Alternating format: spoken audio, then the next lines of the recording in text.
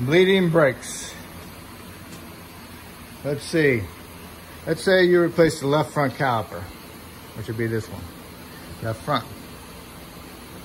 Whatever you do, do not let the system run dry while you're replacing the caliper, because that just makes things even more longer to do because of the ABS system.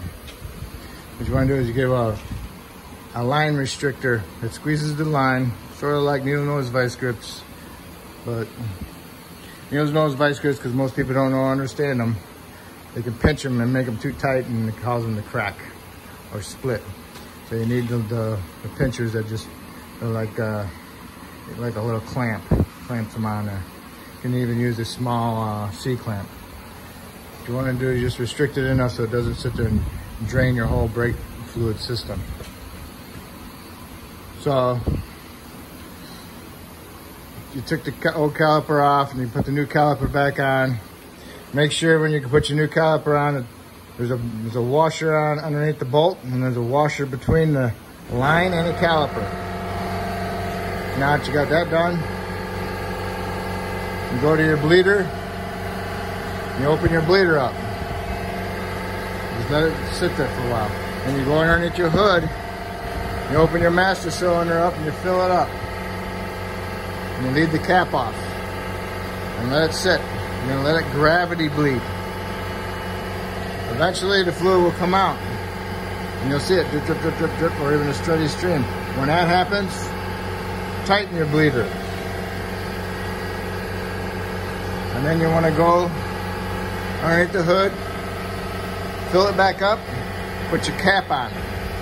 Go underneath, inside the vehicle, and hit your brake pedal a couple times to push the pistons out, and then I'll actually circulate the motion inside there so the air bubbles will all eventually work their way up to the top where the bleeder is.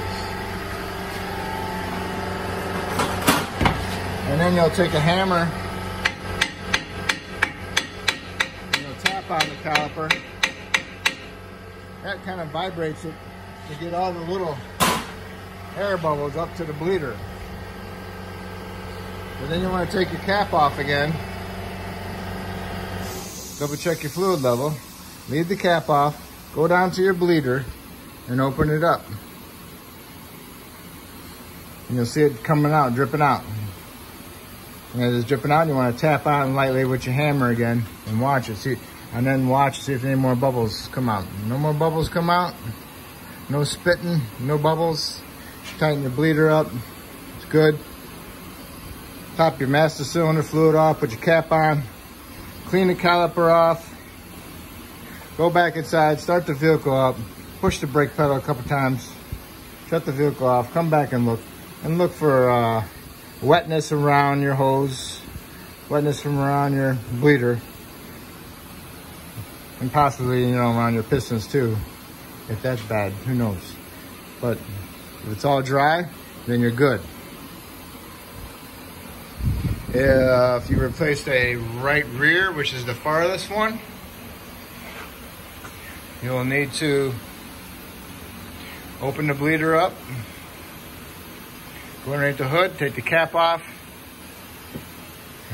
and let it sit for a little bit to see if it's gonna gravity bleed back there. If it doesn't gravity bleed back there, then go underneath your hood, put your cap back on, and then go inside the cab, start the engine, and push the pedal to the floor slowly a couple times, and then go back and look at the right rear, see if there's any fluid on the floor or coming out. If there's fluid coming out, shut the vehicle off, go back underneath the hood, top off your master cylinder, and then go back and see how it's dripping in the back. If it's dripping pretty good, close the bleeder, go back underneath the hood, underneath the hood, put the cap back on, go inside the car, start it, push the pedal a couple times to the floor, make sure it's got a decent pedal, shut the vehicle off, go underneath the hood, take the cap off, go back to the wheel, take the bleeder off, and as you had the bleeder off, tap on the caliper and see if any air comes out. You don't see no more air coming out, and then you're good. Let's say you replaced the left rear on a vehicle. And do it the same way. Some of these vehicles have 4 brake lines, 1 to each tire, and some on the rear of a truck will have 1 line teed off going to the right and rear, right and left. So if that's the case, then you want to bleed the farthest one first, and you want to bleed the left driver's side second. Because possibility sometimes the fluid will suck from the driver's side to the passenger side. It's just a matter of letting things flow. If you replace all the brake lines, I always leave the lines open and I'll put the fluid in there. I'll see if anything gravity bleeds. If it doesn't gravity bleed, I'll put the cap back on the master and I'll push the pedal to the floor a bunch of times. And then when I see the fluid coming out of one spot, I'll close that bleeder and I'll go back and I'll pump it again to see if it comes out somewhere else on another bleeder, and I'll close that one. And meanwhile, I'll keep checking my fluid level, make sure I'm not going to run out. Because if I run out of fluid, I have to start all over again. The reason why I always put the cap on when I'm pumping the pedal, because sometimes when you pump the pedal, it causes a geyser to come out of the master cylinder reservoir. That's because it's closing the valve and it shoots up.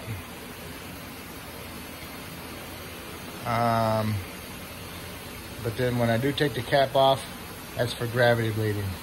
Cap on for when you're using the brake pedal. I hope this helps.